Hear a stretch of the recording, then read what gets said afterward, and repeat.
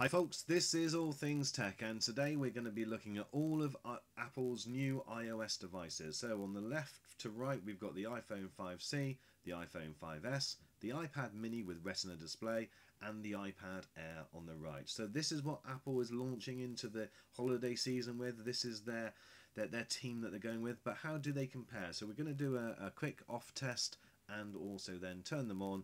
We're going to be running the Geekbench scores as well, so it's definitely worth staying around for that, folks, because there's some surprises. I would say that there are some disappointments, and also there are some, really interesting things that if you are looking at purchasing one of these devices over the course of the next few months, then it's really worth comparing how well they perform. So the iPad Air went off first, iPad mini second, followed by the iPhone 5S, followed by the iPhone 5C. But literally they were within a second of each other, so there really is no difference between any of the devices, or certainly not measurable.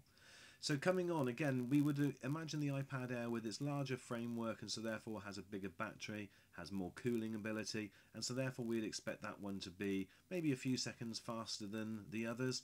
But let's see how it compares.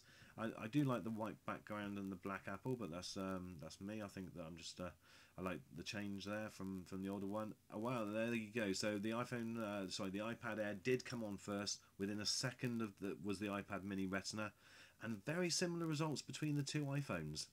The iPhone 5S just 1 second or half a second quicker. So let's run the Geekbench scores. I'm going to be quiet for a second and just let you watch this come through, because there are some interesting results towards the end.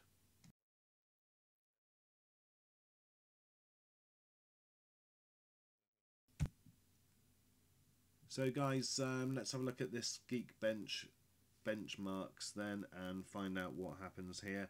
We're expecting there to be again some differences between the devices, but it's, you're going to be going out and purchasing these, folks, so you really do need to know which one is going to be working the fastest. There you go, there's your answer, the iPad Air. And interestingly, the iPad mini and the iPhone 5S came in almost instantaneously, and when you look at those Geekbench scores, it really does show you that there's very little difference in the processing power and things between the two. And obviously the iPad Air is slightly ahead, but we would expect that with the larger frame. The iPhone 5C, I think that that does come in slow, and I can let you know, folks, that it will end up coming in with a single processor score of 711 and a multi of 1279, which again is very similar to the iPhone 5, the original iPhone 5. Anyway, there you go, folks. Interesting little video. Let me know your thoughts in the comments. Thanks for watching, and please subscribe.